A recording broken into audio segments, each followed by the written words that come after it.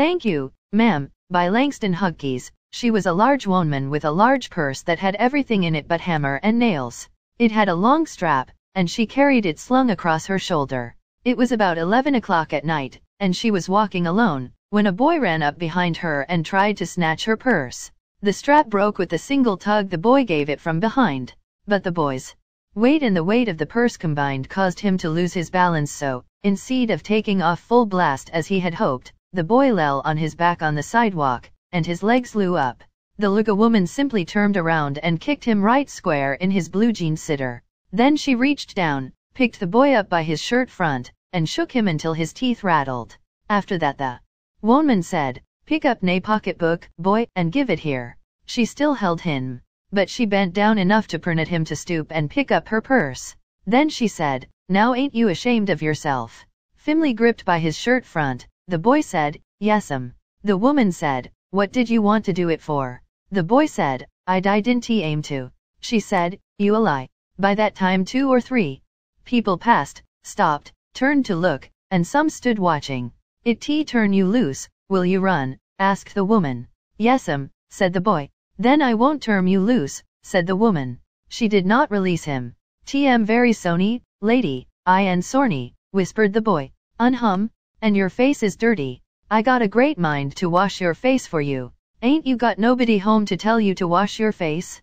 "No, said the boy. "Then it will get washed this evening," said the large woman, starting up the street, dragging the frightened boy behind her. He looked as if he were lower teen or lifteen, Irale and Willow Wild, and tennis shoes and blue jeans. The woman said, "You ought to be my son.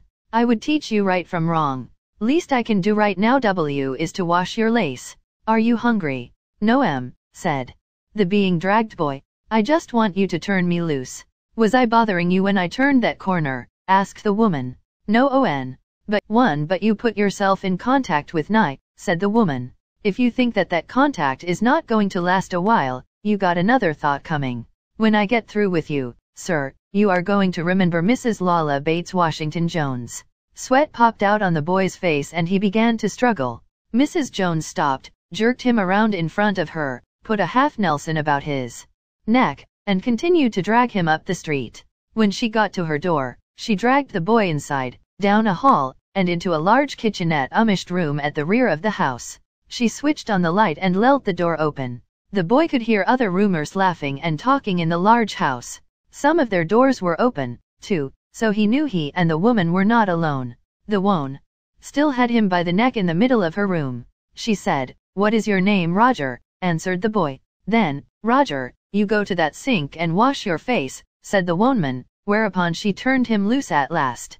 Roger looked at the door, looked at the woman, looked at the door, and went to the sook. "Let the water run until it gets warm, she said. "Her is a clean towel." "You gonna take me to jail?" asked the boy, bending over the sink.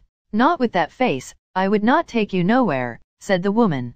"Here I am trying to get home to cook me a bite to eat and you switch my pocketbook. Maybe you ain't been to your supper sither, late as it be, have you?" "There's nobody home at my house," said the boy. "Then we'll eat," said the woman. "I believe you're hungry or been hungry to try to snatch New York pocketbook." "I wanted a pair of blue suede shoes," said the boy. "Well, you didn't have to snatch my pocketbook to get son suede shoes," said Mrs. Luella Bates Washington Jones. "You could have asked any, ma'am." The water dripping from his face, the boy looked at her. There was a long pause. A very long pause. A fear he had dried his face and not knowing what else to do dried it. Again, the boy turned around, wondering what next. The door was open. He could make a dash for it down the hall. Hull could run, run, run, run, run. The woman was sitting on the daybed. After a while she said, "I were young once and I wanted one things I could not get." There was another long pause. The boy's mouth opened. Then he frowned, but not knowing he frowned. The woman said, "You thought I was going to say but, didn't you? You thought I was going to say, but I didn't snatch people's pocketbooks." "Well, I wasn't going to say that." Pause. Silence. "I have done things, too, which I would not tell you, son, neither tell God, if he didn't already cow. So you set down while I fix us something to eat. You might run that comb through your hair so you will look presentable." In another corner of the room behind a screen was a gas plate and an icebox. Mrs. Jones got up and went behind the screen. The woman did not watch the boy to see if he was going to now, nor did she watch her purse which she left behind her on the daybed. But the boy took care to sit on the far side of the room where he thought she could easily see him out of the corner of her eye, if she wanted to. He did not trust the woman not to trust him. And he did not want to be mistrusted now. Do you need somebody to go to the store? Asked the boy, maybe to get some milk or something. Don't believe I do, said the woman, unless you just want sweet milk yourself. I was going to make cocoa out of this canned milk I got here. That will be line, said the boy. She heated some lima beans and ham she had in the icebox, made the cocoa, and set the table. The woman did not ask the boy anything about where he lived, or his folks, or anything else that would embarrass him. Instead, as they ate, she told him about her job in a hotel beauty shop that stayed open late, what the work was like, and how all kinds of women came in and out, blondes, redheads, and Spanish. Then she cut him a half of her 10-cent cake. Eat some more, son, she said. When they were finished eating she got up and said, now, here, take this $10 and buy yourself some blue suede shoes. And next time, do not make the mistake of latching onto my pocketbook nor nobody else because shoes come by devilish like that will burn your feet. I got to get my rest now, but I wish you would behave yourself, son, from here on in. She led him down the hall to the front door and opened it. Good night. Behave yourself, boy, she said, looking out into the street.